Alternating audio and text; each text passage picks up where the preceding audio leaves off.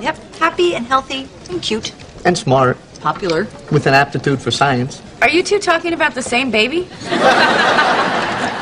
Hey, have you started thinking of names yet? Oh, yeah, I've come up with a bunch of ideas. Really? Me too. Me too. Really? Uh-huh. If it's a girl, Phoebe. And if it's a boy, Phoebo. Maybe. But it wouldn't hurt to have a backup, you know? Rich, what were you thinking? Okay. I was thinking if it's a girl, how about Sandrine? It's French. Huh. That's a really pretty name for an industrial solvent.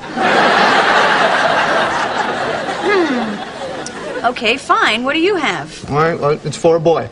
I know it's a little out there, but... Darwin. Oh, my God, our child will be beaten to death in the schoolyard. Yeah, by Sandrine. You're just saying that because I said no to your name. I'm really, really not. How about you each get 5 vetoes?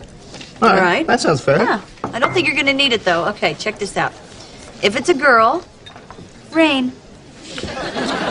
Veto. Why? Rain? Hi, my name is Rain. I have my own kiln, and my dress is made out of wheat.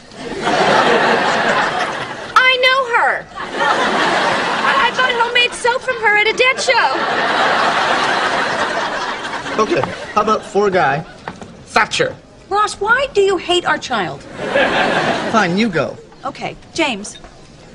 Huh. But only if it's a girl. Oh, veto. How about, I like Ruth. What about Ruth? Oh, I'm sorry. Are we having an 89-year-old? How about Dayton? Veto. Stewart. Vito.